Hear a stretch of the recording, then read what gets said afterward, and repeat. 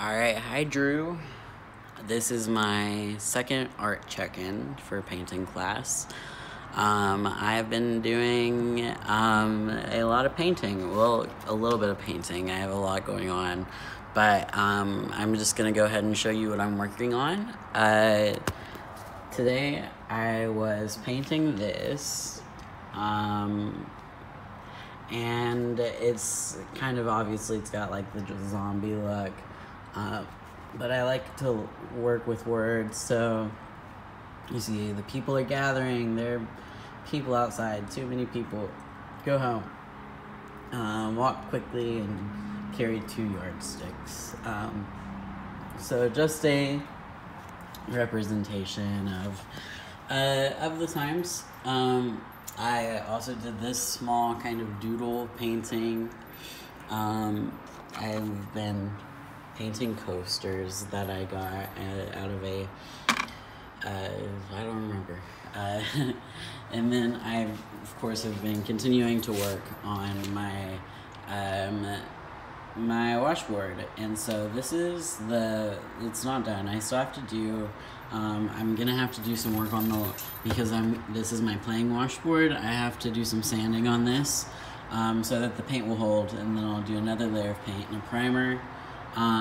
But so that's the message there.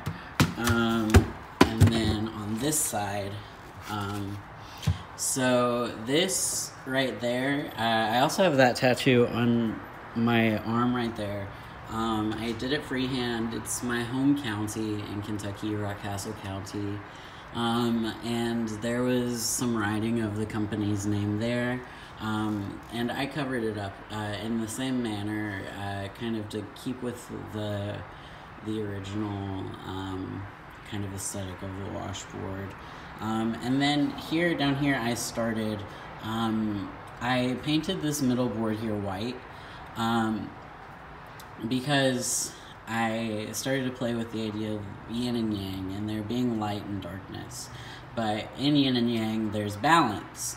So it was unbalanced with just the white stripe. So you see that I added more white, and I added a white triangle because just the number 3 has a lot of symbolism across cultures, and I was trying to. You see, I have the 3 lines there too. And the yellow is to symbolize there being light and darkness, but sometimes it's not white. It's a lot of different colors. And then here, it's a lot of the 3 again. And then you'll see that each point will form a triangle in different places. So that's what I've been working on. Lots of stuff still in my journal, making stuff. And this, I set up a workspace. Oh, sorry, Izzy. And so this is my workspace that I've been building in my garage. I'll probably paint my chest next. Anyways, so that has been my update.